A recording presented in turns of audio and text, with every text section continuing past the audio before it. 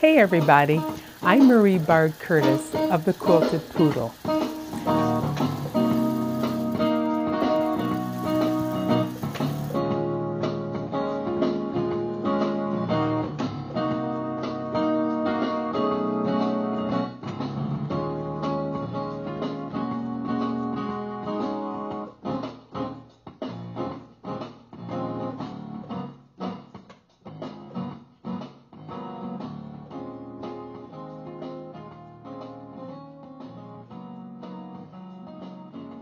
Hey everybody, I'm Marie Bard Curtis of the Quilted Poodle. I'm the founder of a group called Quilters Creative Touch Club of East Lansing, or QCT Club of East Lansing. And I, along with my friend Chris Rulson of Threadbox Quilts, co-facilitate a group that gets together once a month at our local quilt store. Our ideal is that we will get together, all these people who have long armors, and have the Quilters Creative Touch software created by the Grace Company. We'll get together once a month and discuss issues that we're having. We have some demonstrations. We have some examples done in the software as well as using our long arms. So it's been very helpful for us, and we have been going for almost 2 years.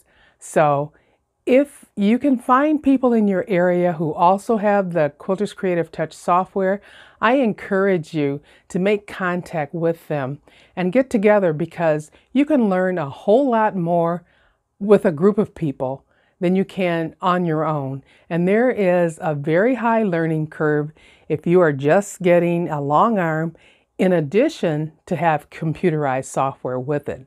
So how this all came about for me, I was looking for a long arm, and I had gone to trade shows like many of you have. I've tried the long arms that they have there, and you only do a limited number of things, because if you've never had a long arm before, you don't really know what to do. You don't really know how to challenge.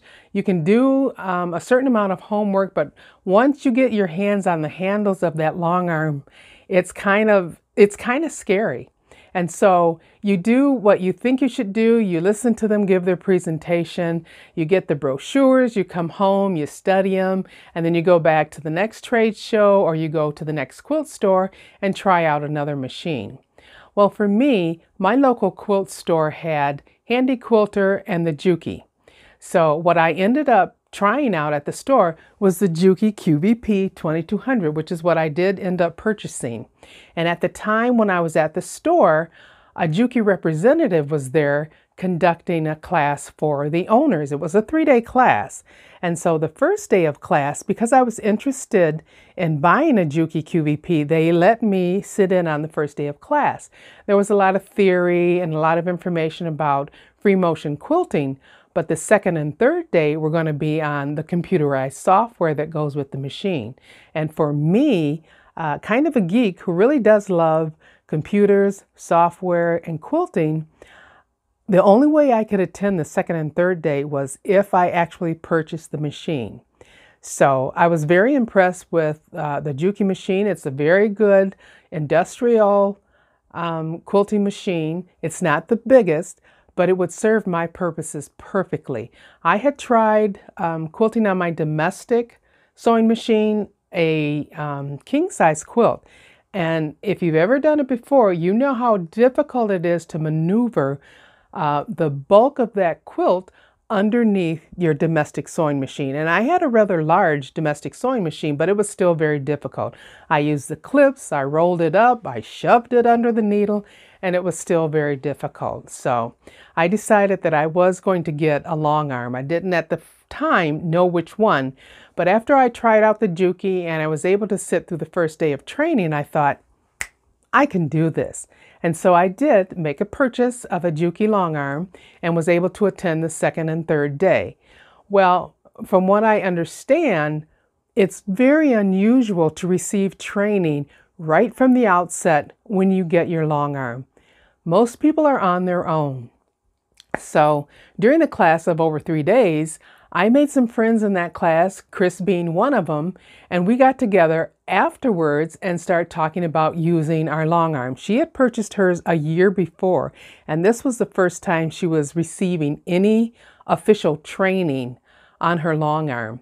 So we got together, and I think there were probably 3 or 4 other people in the class that we made contact with, and we actually got together at each other's houses once a month. So there'd be some quilting, there'd be some wine, there'd be a little bit of lunch, and we would do the same thing we're doing in our club. We would talk about the software, we'd talk about problems we were having with it, any tips that we had learned, and then there'd be sewing on the long arm. So in our group, there were people who had the Juki QVP.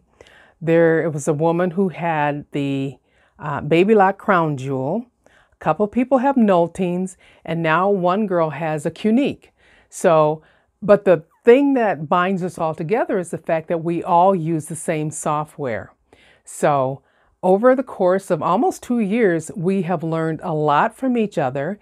And so what I hope to do with this series of videos is to kind of share what we've been doing in our club and go over some of the things that we talked about, because I think for all of us, when we initially get our long arm, our first fear is if you get started on a quilt and you don't get a chance to finish it, what if you turn your machine off? Will you lose all the information that you've programmed into the computer to complete your quilt? Though that is probably the biggest fear that most people have. And especially for me, when I first got mine and I started my first quilt, finally after practicing, I was afraid to turn the machine off. In fact, I didn't. I left it on all night and I came back the next morning and finished my quilt. But those are just some of the things that go through your mind. You've paid all this money for this machine and you've got software and you don't really know exactly how to do it. So we talk about all those things at the QCT Club of East Lansing. And the local quilt shop that we meet at is Country Stitches in East Lansing. So if we ever get past this social distancing and we're able to meet at the quilt store again, we meet the first Monday of every month from, let's see, 10:30 until 2:30. Sometimes we go longer, but there's always a chance for discussion, a chance for demonstration.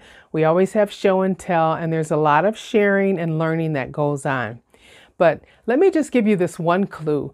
If you get a long arm, and they deliver it to your house, maybe they set it up for you or you set it up yourself, promise yourself that every day you will go down and practice at least 15 minutes on your long arm. You will be surprised how fast 15 minutes go, and in fact, how long you can stay down there practicing. Well, I say down there because my machine is in my basement, but you'll be surprised how long you will actually play on your machine before you actually do your first quilt. And I know some people jump right out there and do their first quilt, and more power to them, because I was afraid, and I don't think I was alone in being afraid to try my machine on a quilt. So I had a lot of practice material, and I used to go to Goodwill and get sheets. I know some people will say don't sew on sheets, but by the time you get them from Goodwill, they've been washed so many times that they really are a lot softer than they would be if they just came out of the package, and very easy to sew on. I never had any problems. So I would do a lot of practicing on sheets. I'd make a quilt sandwich, and after I got through sewing up and practicing, I'd finish off the corners of the quilt and donate the quilts to the animal shelter. So there were a lot of sheets coming through here, a lot of sewn beds going out to the animal shelter. So you'll have to figure out a way to practice, but I can tell you I'm very happy with my long arm, and I thoroughly enjoy the fact that there's a computer connected to my long arm, and I can do digitized patterns. And although the software comes with a number of patterns with it, you can't help but going online and downloading other patterns to add to your collection. Sometimes you're looking for a particular theme, and you can find it in some of the online shops and download it and put it on your machine, which is another topic that we covered in QCT Club. You've got all these patterns out here, so how do you get them from the internet onto your own computer? So we'll talk about a lot of those things as we go along, and hopefully you'll get something out of the programs, out of the videos, something that'll help you. I hope that you'll comment in the comment section on YouTube, or you can send me an email at thequiltedpoodle@gmail.com and ask a specific question or something you want to cover. So right now, the current software for Quilters Creative Touch Club, or Quilters Creative Touch software for Juki is 4.0. As soon as the software upgrade 5.0 for Quilters Creative Touch comes out for Juki, I hope to come to you with another video showing you how to download and install the software on your laptop so you can use it in simulation mode, and also to download and install it on your tablet so you can run your longarm machine and it will control your software as well as your carriage. So hopefully that'll come out real soon, and I'll bring you another video. Before I go, though, I'd like to send out a big shout of thanks to my Shiro, Janet George, for her help, encouragement, inspiration, and just telling me to go ahead, pick up a camera and make some videos and put my own special spin on it. She's been very helpful. And if you've been in the Facebook community at all, you know that she's uploaded lots of instructional videos and lots of PDF documents, accounting for how to use the software. So that's been extremely helpful. I've watched them all numerous times myself. And also a big thanks to Marie Nelson from the Grace Company. If you've ever called them for customer service, you know they have excellent service in answering your questions and then giving you support. And a special thanks to my husband, whose help has been invaluable. And hopefully I'll see you real soon. Goodbye. Thanks for watching. God bless.